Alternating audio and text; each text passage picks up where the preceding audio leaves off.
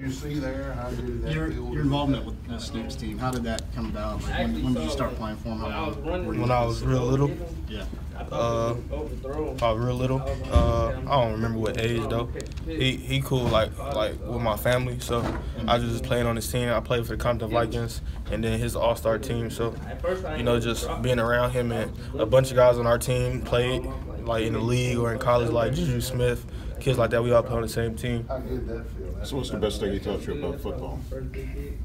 Really, just nothing really with football. More life skills. Like he never like pushed us to do anything bad. None of that. He was always supportive and a positive dude around us. Is he drawing up plays X's and O's wise? No, he a real coach. Yeah, he gonna coach you hard too. And cuss at you, everything. Who's worse, Muschamp or Snoop? No, Muschamp.